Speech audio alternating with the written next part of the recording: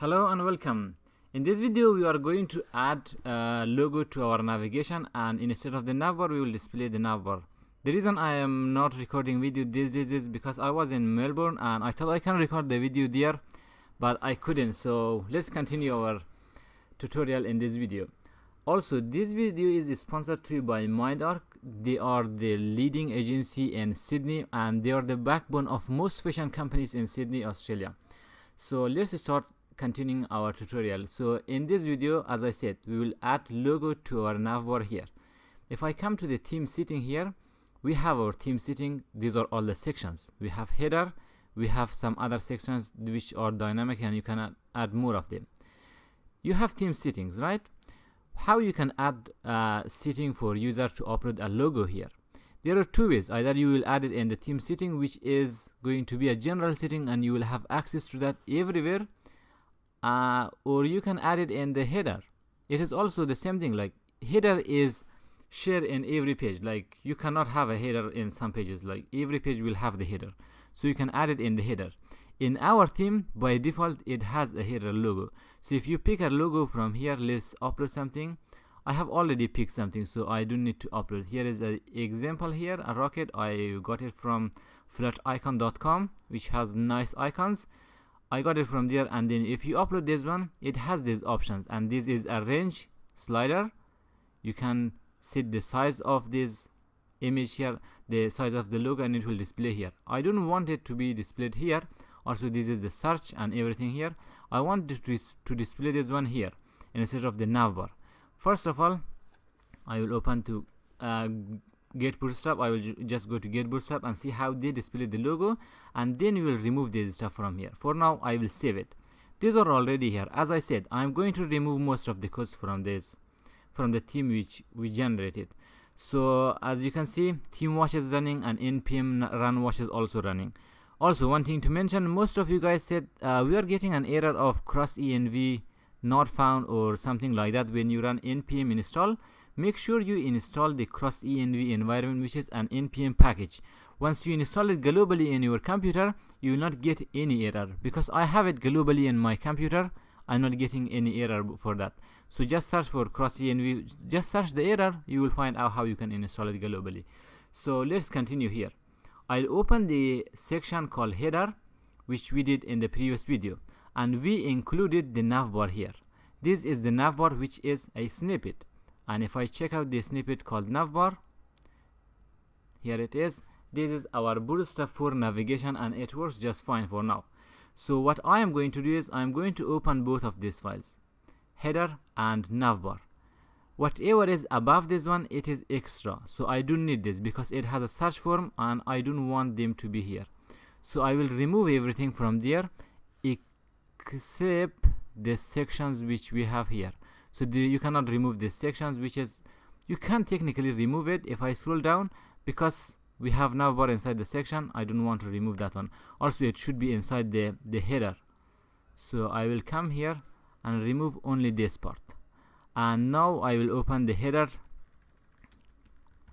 tag, so to make sure that we are writing our code semantically also correct. So the header should show that this is a header for our website. If I save it, it will take a few seconds to upload this one, and if you refresh it now, it should remove the top section of your theme. It haven't yet, so if you check out your theme setting, yeah, it takes a little while to upload everything. Now if you refresh it, and everything works fine. I will remove the skip content later. It is in the theme.liquid, but for now let's display that image here.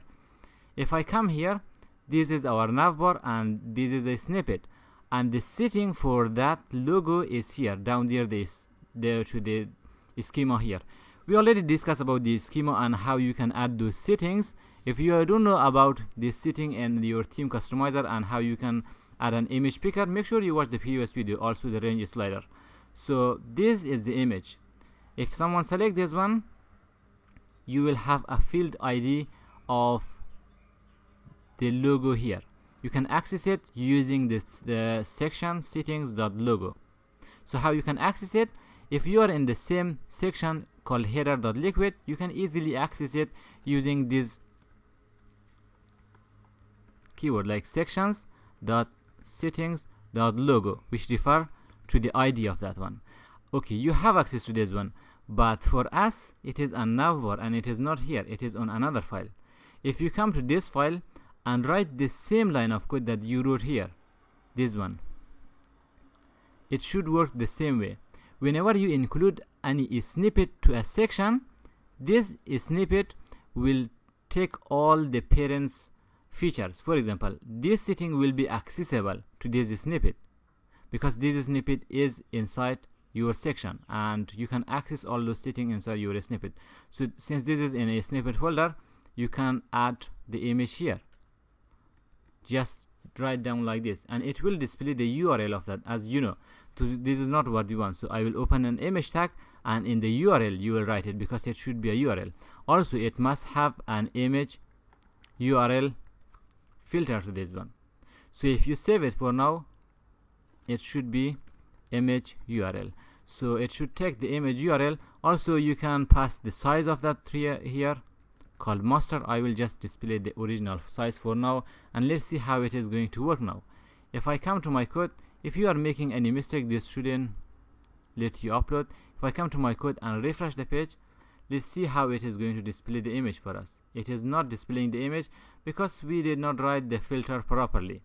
As you can see, the mobile menu is also working.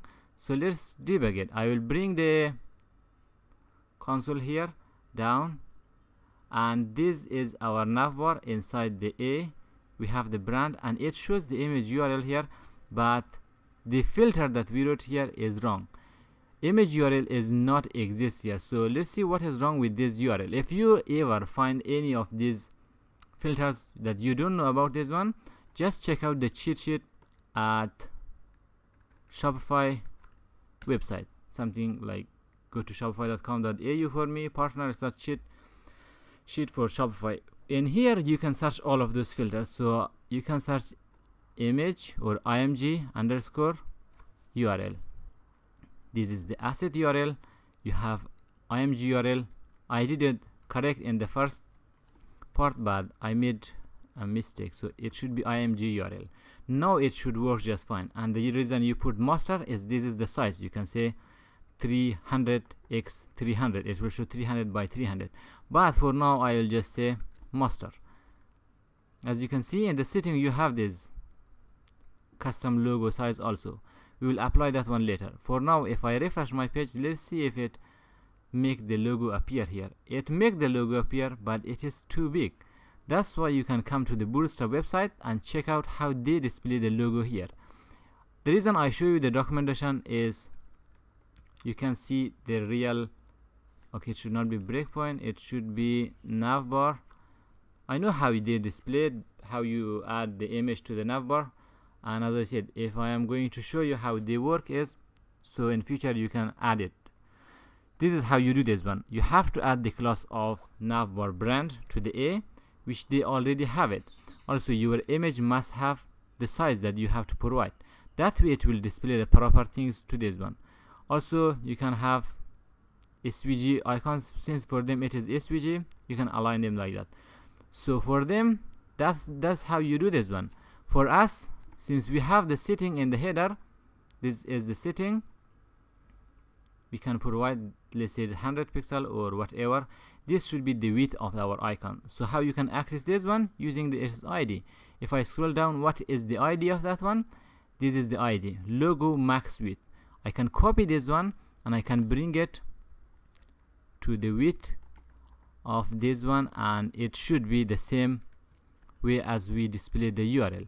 Section dot settings dot max logo URL. It will display the logo URL here, the value of it, the max logo size plus pixel. So just write pixel outside this one. If you save it for now, and also I will save the header to make sure we didn't change anything. Let's see, yes, it did upload successfully. Now if I come to my website and refresh it this time, it should make it smaller because it will add another height to this one. If I scroll up, this is the height of it. Also I will refresh it here.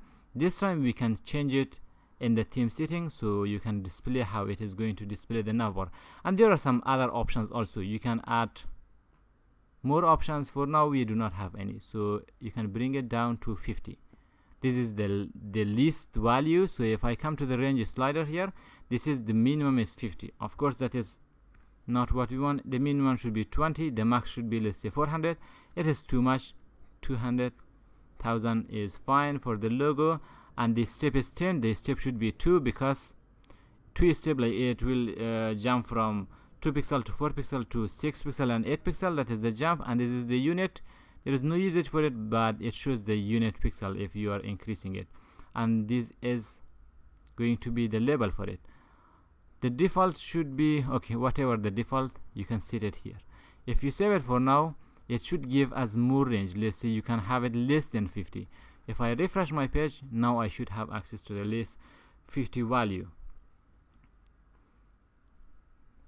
And if I check the header now it is 50. It didn't come down. It has an error here. The max value must be between min and max. Okay, there is an issue. We have an invalid ID. Default must be between them. Yeah, we said max is 200, but the default is, okay, this is wrong. The default should be 100. So if I save it for now, it should successfully upload it to the server. Sometimes it is taking a little while because of the internet and the speed of your computer. So I don't think my computer is slow, but it is Windows. It is a little hard for it to run some commands. Okay, this time if I check out, this is 50 and I can bring it to 20, which looks too small. Maybe 30 should be fine, or 32. That is what we want. The logo looks nice, and this is how you can add more options. In the next video, I will show you how you can add a sections with a slider here. Currently we do not have a section called a slider. We don't have it here. We will add it in the next video. You can add a slider here. Thank you for watching. I hope it has been informative. I will see you in the next video. I will not add most of the feature, as I said. Like some of this I will add, and some of them I will work behind the scene. The reason is because I don't want to tell everything in the video and the video gets too lengthy, because most of the things are easy and you can do it. I just show you the hard part. The easy stuff, you have to do it yourself. That's it. See you in the next video.